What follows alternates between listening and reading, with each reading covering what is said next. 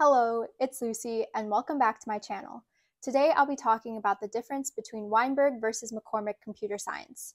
For those of you who don't know, Weinberg is our College of Arts and Sciences, and McCormick is our School of Engineering here at Northwestern University. First, let's talk about the different degrees you would earn at Weinberg versus McCormick.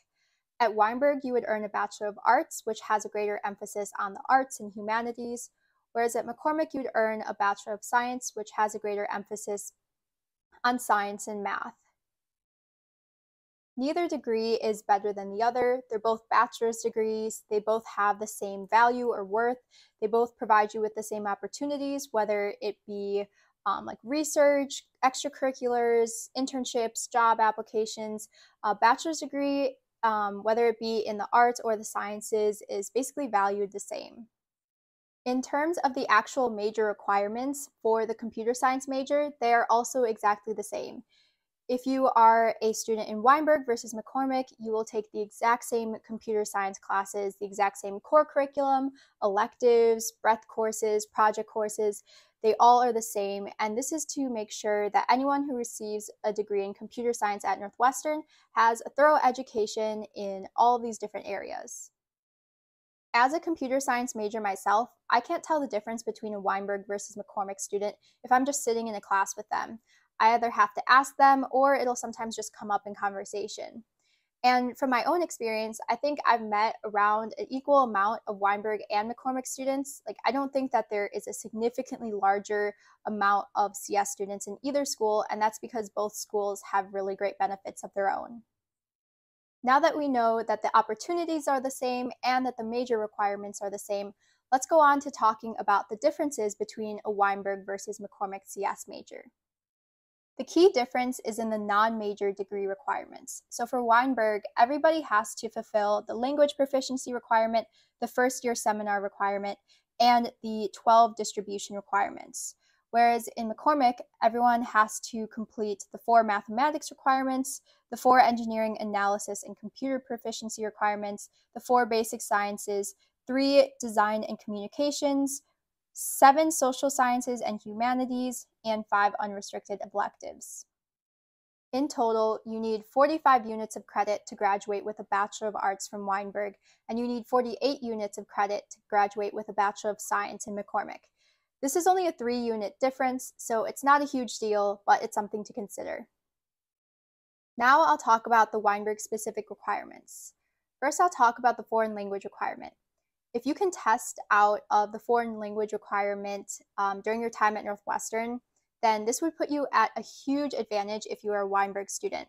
Because typically, if you cannot test out a foreign language, you have to take 6 credits, which is the equivalent of 6 classes here at Northwestern, and this usually is spread out across 2 years. So a lot of people will wind up taking a foreign language freshman and sophomore year every quarter. And language classes are very intensive in college. They are much more intensive than they are in high school, and classes often meet every 5 days a week.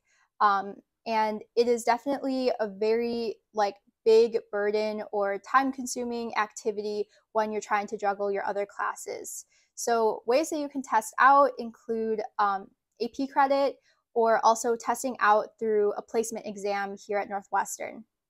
So when you enter, you have the opportunity to take a placement exam, and this will either place you into a higher level language, or you can test out completely, which would be really awesome.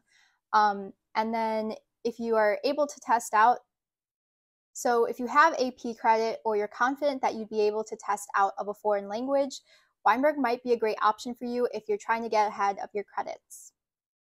On the flip side, if you don't know any foreign language, or you're not comfortable, or you don't want to learn a foreign language, then maybe McCormick would be a better choice for you. Another Weinberg-specific requirement is the first-year writing seminar.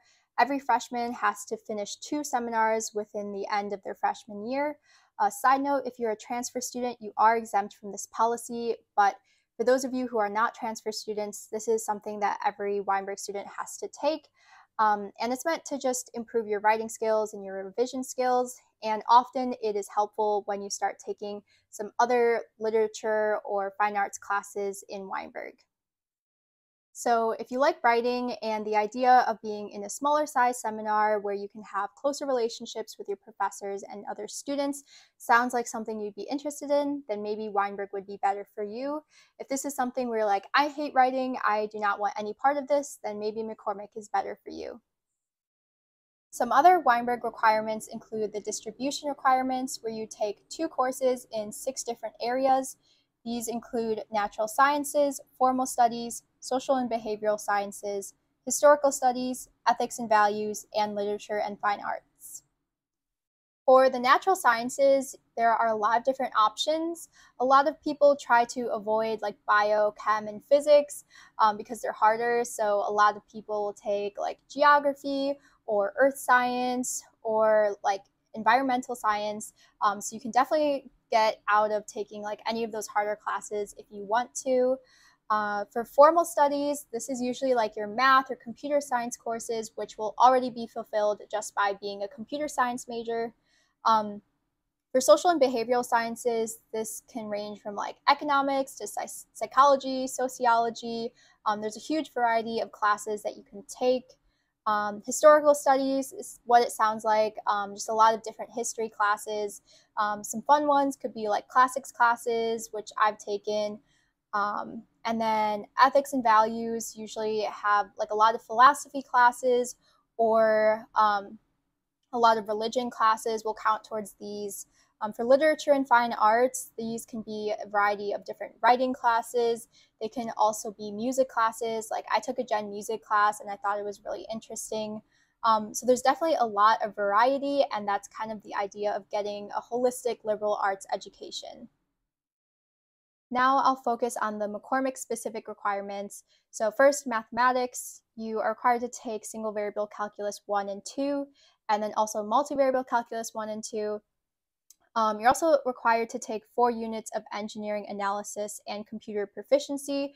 These classes are known to be harder, and they can sometimes have some brutal curves, but these usually have a focus on linear algebra, MATLAB, differential equations, and like mechanical, electrical, thermal, hydraulic, and chemical systems. So if that's stuff you're into, those are definitely some great classes. And then for basic sciences, picking from physics, bio, chem, and earth and planetary sciences. So if you're someone who really enjoys those types of science classes, then this would be a great option for you. And then also 3 units of design and communications. So this includes writing classes, design classes, and speaking classes. And I know a lot of people have said they really have benefited from their speaking classes because I feel like there's like a stereotype that engineers are kind of like hermit crabs and don't like to get out. So like being able to speak well is really important. And I think that's like honestly something that should be required for every college. 5 units of basic engineering. So these can include classes like computer architecture, computer programming, electrical science, fluids and solids, material sciences, probability, stats, quality control, systems engineering and analysis, thermodynamics, and then in addition to that, you also need to take 7 units of social sciences or humanities. This is also known as your theme. So a lot of people will choose a theme, like for example, psychology, and then they'll take those classes in that. So I think that's like a cool part of it. And so you're not completely deprived of social sciences and like the humanities and arts.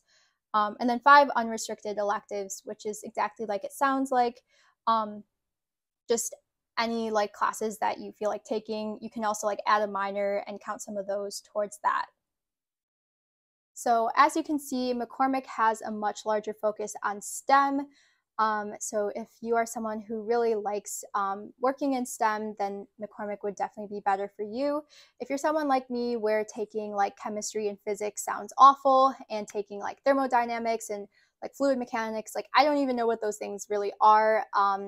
Yeah, so if you're like me and you don't want to take those classes, then maybe Weinberg would be better for you.